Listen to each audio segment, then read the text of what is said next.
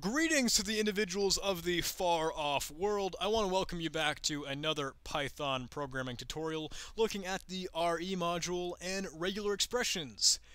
Awesome. Now, in this video, we're actually going to be looking at some real, finally, RE regular expression stuff and some contents of the Python RE module. Freaking finally, I know.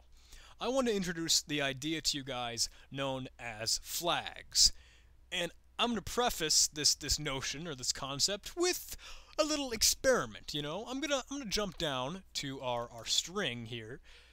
Keep in mind we're using the pattern of the dot asterisk, so everything that we can possibly kind of capture. The dot means anything, and the asterisk means as much as possible. And let's say in our string we added a new line, you know, a backslash n. And how about another backslash n? What if I added the actual words backslash n? Let's make that a word. Let's make it ENN, because, you know, for those forensics, phoronics. I don't even know what I'm saying anymore. All right, let's check this out in our terminal. What will actually happen? We've got our RE testing program. Let's run it, and let's say this is a joke, right? And then we've got our new line. Then we've got our new line, and we've got backslash n, but how come backslash n isn't highlighted? I mean, the dot asterisk is supposed to capture everything, right? Everything is supposed to match. WT fuck? Okay. This is a joke, right? Let's check it out in the documentation. Let's see what we have here. Keep in mind that the dot, the special character of the dot, in the default mode, the dot will match any character except a new line. Well, gee, that certainly explains what was going on there. If the .all flag has been specified, this matches any character including a new line. Okay, awesome. What is this .all flag? The .all flag, when we check it out, it will make the dot special character match any character at all, including a new line. Without this flag, obviously the dot will match anything except a new line, and we obviously just saw that being demonstrated within our program. So, how do we add this flag? Well, we know we're using the search function to find a match. Let's check out what will the search actually do. The search program, the search function, will scan through a string looking for a location where the regular expression pattern produces a match, blah, blah, blah, blah, blah. Where is flags? Does it explain? Let's actually take a look for what flags are. All right. F this. I'll just show you guys what these do. .all.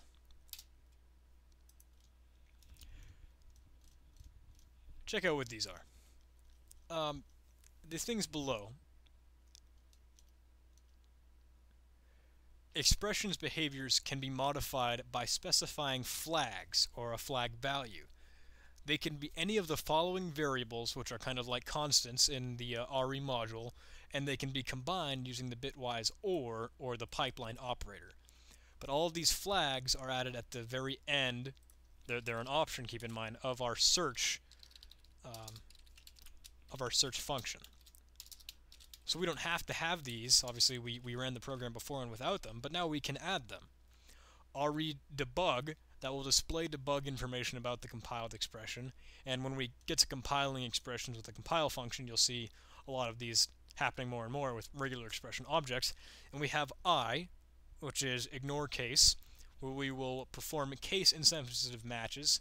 Expressions like character sets A through Z will match lowercase letters too, and that doesn't make any changes by the user's current settings on their computer. Let's actually experiment with that. Let's do re.ignore, is it an underscore? No, it's all one word, ignore case.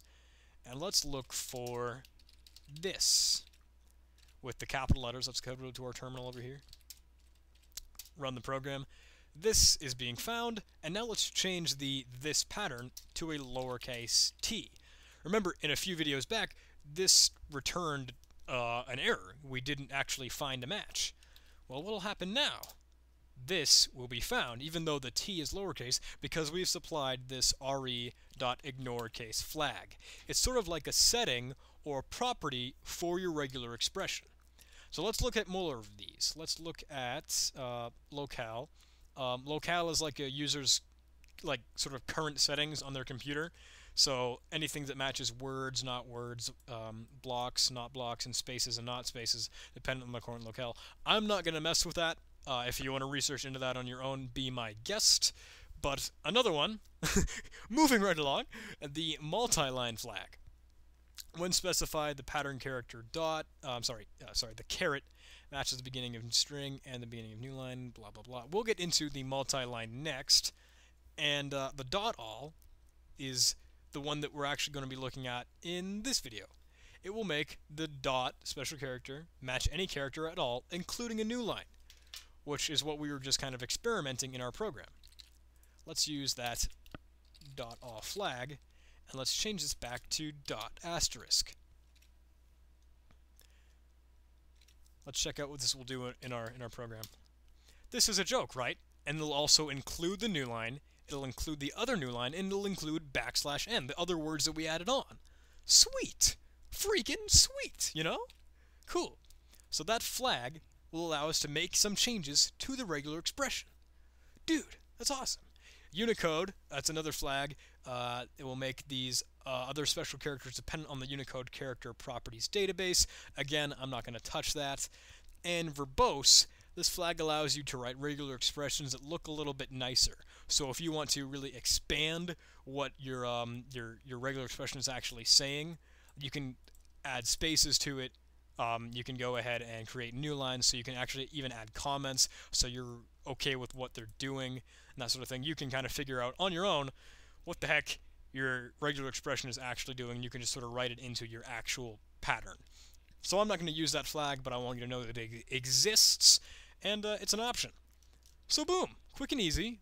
Those are flags, and you can add those to many of the functions in the RE module, and it just sort of like specifies what really will happen in your regular expression match or pattern. So cool. We use the dot all one, and we also use the ignore case flag. Actually, we'll keep that, and we'll use this. Oh. Ignore case. What the heck am I saying? Ignore case, and that works just fine. If we didn't have that flag, we would not see the match. So it's a good thing that we have that. The next one we're going to be looking at is multi-line, and we'll get into that in the next video. Cool. I hope you guys are enjoying this series so far. It's really fun to make. I love making these videos. Sometimes I get myself in a lull where I can't produce much of anything, but your support is what keeps me going. So maybe like the video, maybe leave a comment, maybe subscribe. I don't know. It's whatever you want to do, guys. But thank you for watching, and I hope to see you in the next tutorial.